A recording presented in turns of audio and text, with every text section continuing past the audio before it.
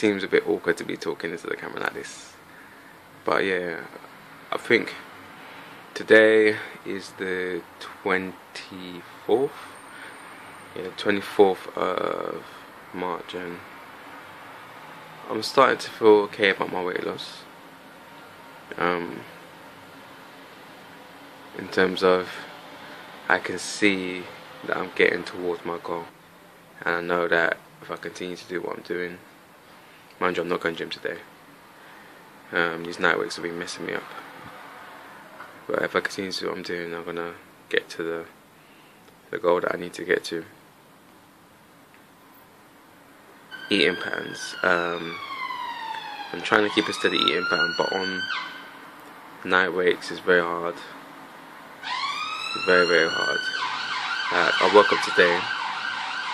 No, finished night awake at 7, came back home, dropped them to school, came back, and then I had cereal. I had granola. It's berry mix granola. And then I slept and woke up at about 5 o'clock. Yeah, about 5 o'clock. And then had some pasta, tuna pasta that was made yesterday. And once I feel hungry now, but I feel like I could eat. It's 7, 7:15 now.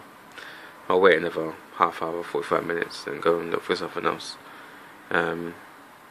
Should really be preparing my meals, but you know, it's the end of the month, and money is scarce. I need to probably plan better for next month, as in, you know, what I'm going to eat from week to week. Yeah, make lists, shopping lists of things to eat for the week. So like week 1, week 2, week 3, or stuff like that, or shopping list A, B, C, or choose from what I want to eat from.